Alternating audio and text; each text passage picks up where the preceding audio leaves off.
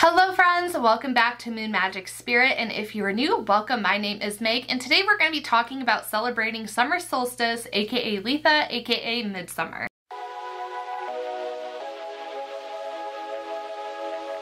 In today's video, I'm going to give you like a mini witch's guide to Summer Solstice, and I say mini because there is so much that you can do to celebrate and harness the energy of this holiday.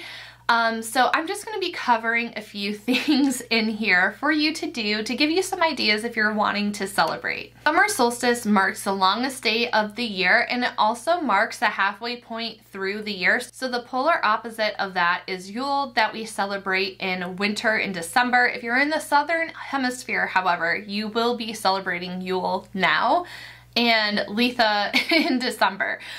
So, you know, here in the northern hemisphere, this is celebrating and kicking off the beginning of summer and also the start of harvest season. So that is what we're going to be approaching on next. Summer solstice is a good time to align yourself with the powerful energies of the sun and summer. The idea is that while everything is physically, tangibly growing and expanding around us, that it is time for us to grow and expand our ideas and desires. However, it's also a great time to express gratitude and to thank Earth for everything that you have, to like celebrate the bounty that you have so far, to wish for a fruitful harvest season.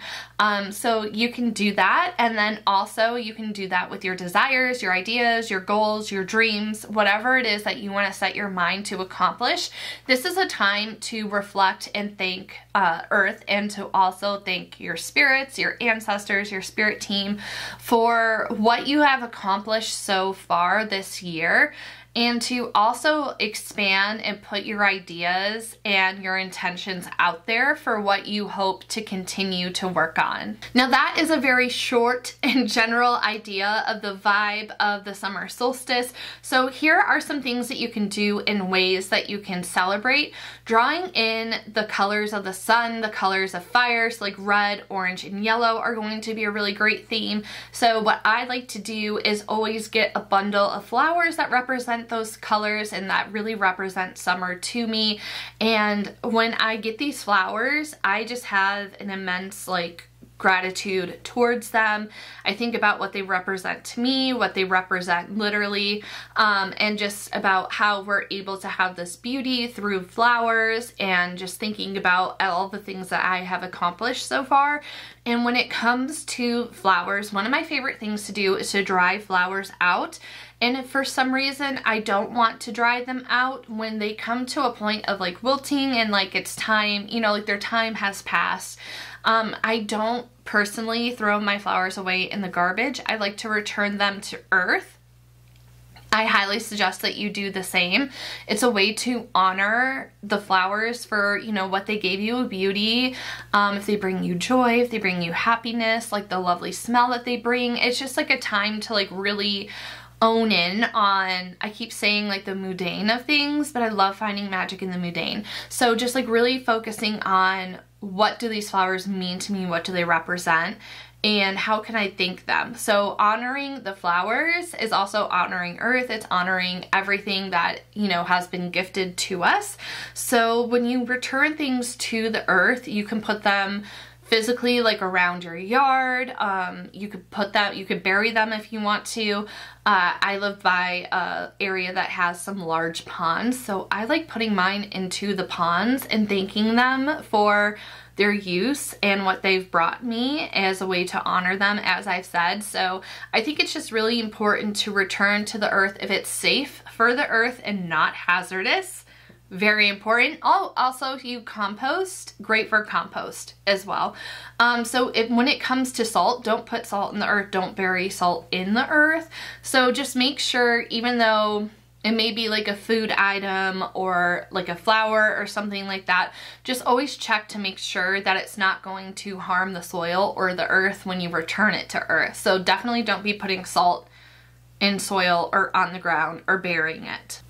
Another great way to celebrate midsummer is to have a bonfire, and back in the day, bonfires were used to really to set intentions, to get excited. People used to hop over bonfires, and it's said that the person who jumped the highest, that would be how tall and bountiful the crops and harvest would be in the fall. So setting the intention for a really plentiful, bountiful harvest season.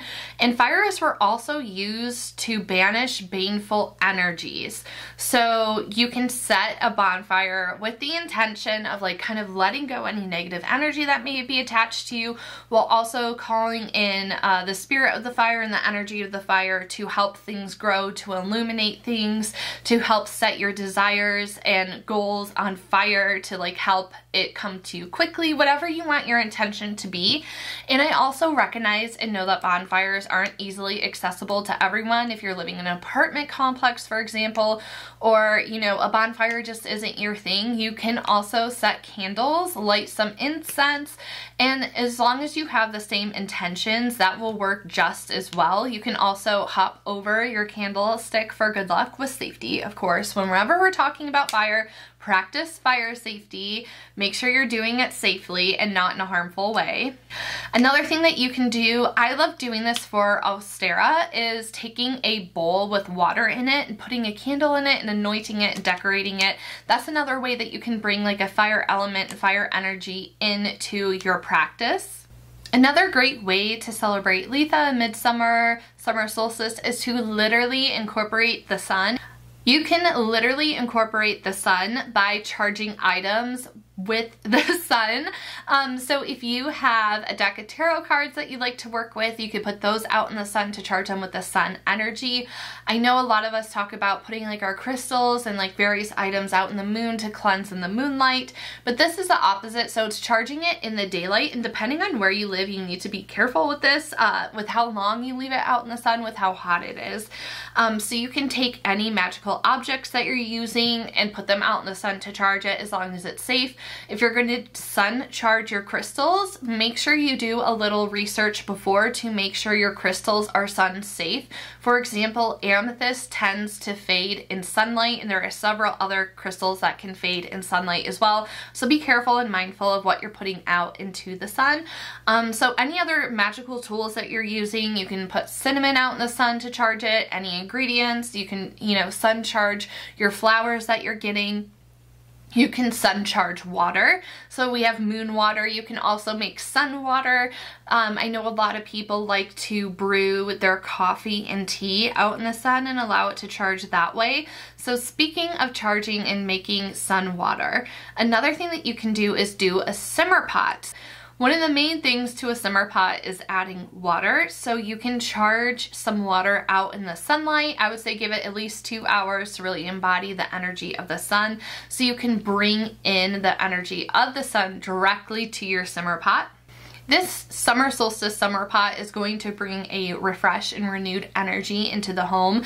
That is the intention that I personally like to set with the summer solstice summer pot. So once you add your water and bringing that direct sun energy into the pot, another ingredient I love working with is rosemary, and the intention that I'm setting for this is purification. I'm adding mint for healing, sage for health and protection.